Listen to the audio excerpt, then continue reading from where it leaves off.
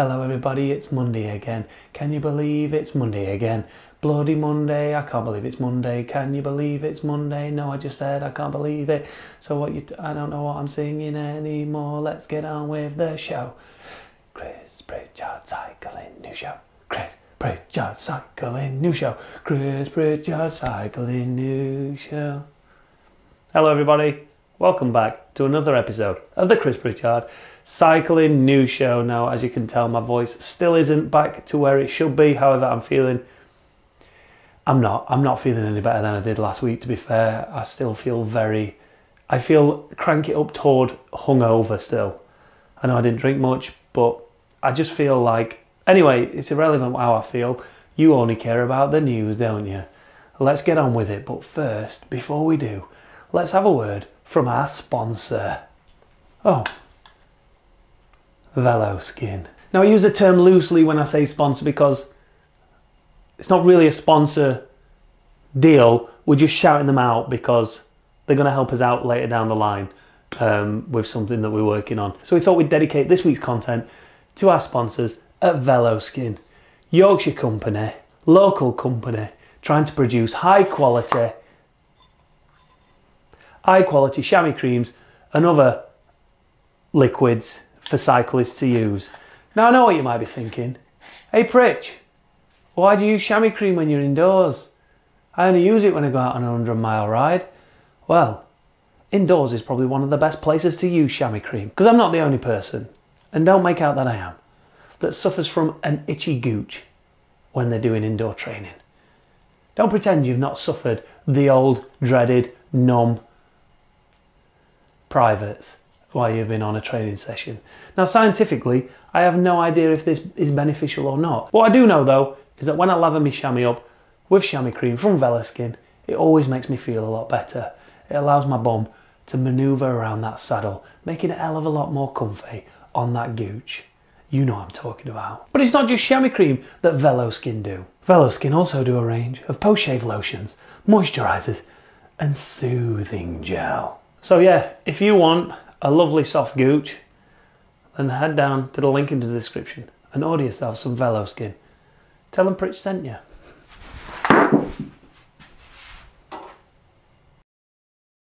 Alright, first up in the news, let's talk about racing news. There was probably, in fact there was a cyclocross race. I remember hearing something about it. Mathieu van der Poel started at the back. I'm still going to predict he won. I don't even know the results, but I'm predicting Van der Poel first, Lawrence Sweck in second, probably two Narts in third, something like that. And in the women's category, it was probably Selena Del Carmen Alvarado that won the women's. Lucinda Brand in second, probably, and Yara Castellin in third. The race was in Coxide. I think that's in Belgium. I ain't a clue. But that's your cyclocross news. And sticking with the world of professional cycling, Alex Dowsett has put pen to paper and signed a brand new contract with the Israeli Cycling Academy team. Now, it probably comes to no surprise that he signed for them. They took over the World Tour license of Katusha Alpecin after Alpecin and Canyon decided to pull out of their sponsorship deals with the team. It looked like the team wasn't going anywhere, so Israeli Cycling Academy took the World Tour license, and with it, chances are, I can't remember how many of the 11 that were still under contract for Katusha Alpecin into 2020 they've taken across to the team, but Dowsett, I know for sure, was under contract still and he's moved across. That's it.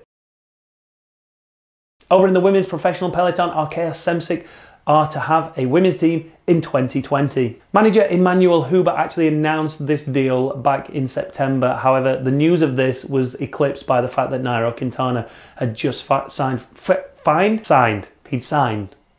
Nairo Quintana had signed for the team, eclipsing this news about this new ladies team. Now, the team isn't going to be World Tour for 2020, potentially 2021, 2022.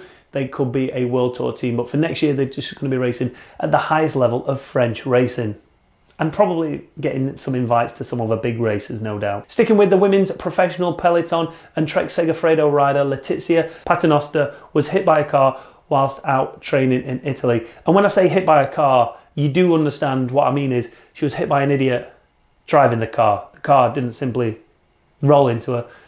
The car was being used by a human who wasn't paying attention. She's been diagnosed with a fractured scaphoid in her left wrist, a broken front tooth after being hit by a car near Trentino. The injuries were confirmed by her Trek Segafredo medical team, and according to early reports, Paternoster was hit by a car on a roundabout. That's not good. I broke both scaphoids, and trying to put weight on those is just one of the most painful things ever. So hopefully she will make a full recovery. Scaphoids are a bugger though, because they rarely heal like back to 100% because there's such a tiny amount of oxygen and blood flow into that bone or around that bone that you never really fully heal. A little bit of medical advice there from Dr. Pritch. Next up, another professional rider though got hit at the weekend. Our KSM6 rider Ellie Gesper was also hit by a car during a training ride in France. Now, according to eyewitnesses, the driver of the car failed to give way to Gesper on a roundabout, with the French rider having the right of way. The car's wing mirror struck him on the way past. Thankfully, during this incident, Gesper's worst injuries was nothing more than a bruised hand. Thankfully, he didn't break any bones. Should be making a full recovery in only a couple of weeks, which is great. However, why the bloody hell is this happening so often? Now, is it time for professionals to take a stand and, I mean, what can they do though? They need to be out there training. Oh, it sucks. It absolutely sucks. But once again, I'm reporting on riders suffering injuries when drivers aren't paying bloody attention. Bit of local news for you Yorkshire folk out there, as the start and finish venues for the 2020 Tour de Yorkshire have just been announced. But no Sheffield again. Bloody hell. 8 host locations have been announced, the most northerly Redcar and the most southerly Barnsley. No surprise, Leeds in there, Huddersfield, that's there, Halifax, Skipton, Beverley and Leyburn are all start/finish locations for Tour de Yorkshire 2020. As a Sheffield born and bred lad, and I'm not there now but I still feel like one, it always disappoints me when the Tour de Yorkshire doesn't come to Sheffield. It's one of the best cities in the world, period. But great for cyclists. There's some amazing routes around Sheffield. Hopefully the Barnsley route, whether it starts or finishes in Barnsley, will take in a little bit of the Strines of the Peak District around Sheffield. I mean, it's too good an opportunity. They get so close to it, it'd be rude not to actually take it in. So fingers crossed Barnsley is going to be a finishing town rather than a starting town, and they're going to be able to take in that Peak District and around my area. Not my area, my location. Next up, and breaking news from over the weekend, INEOS have pulled their sponsorship from one of the biggest, if not the biggest, World Tour teams in the world. They've not pulled it. But it says he's going to pull it if he found out that there was cheating involved. Starting from now. Okay, starting from now, if there's any cheating involved in Team INEOS owner, or INEOS owner, Jim Ratcliffe, is going to pull his sponsorship. Starting now. So anything else that happened before?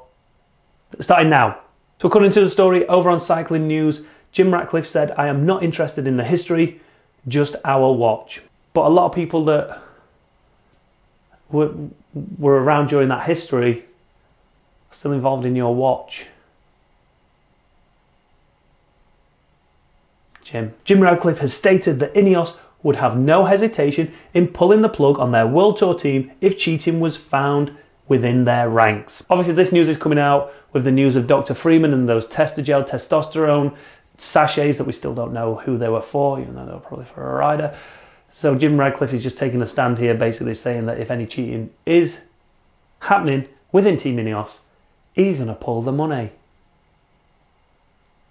I don't think he will. I have no interest in using methods to enhance performance that you shouldn't use. I have no problem with marginal gains, i.e.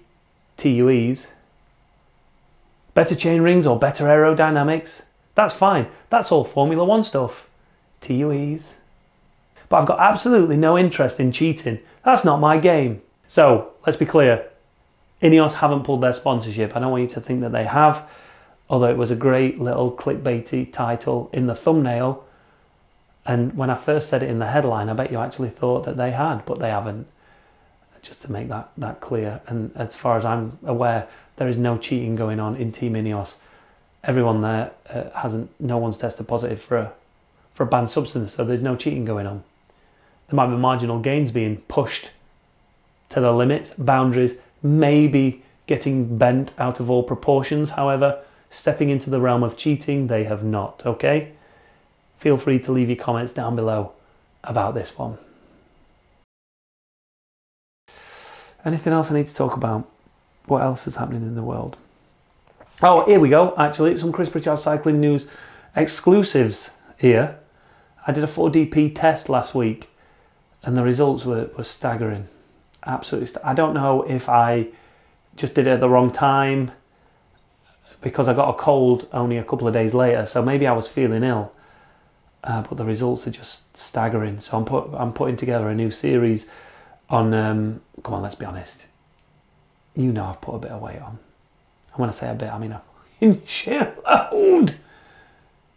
And all motivation has just dwindled away. So I'm trying to get back on the steed. I'm trying to get back to some resemblance of a cyclist. And over the next couple of weeks, I'm going to be putting together a Sufferfest program based on my 4DP, and you can judge away.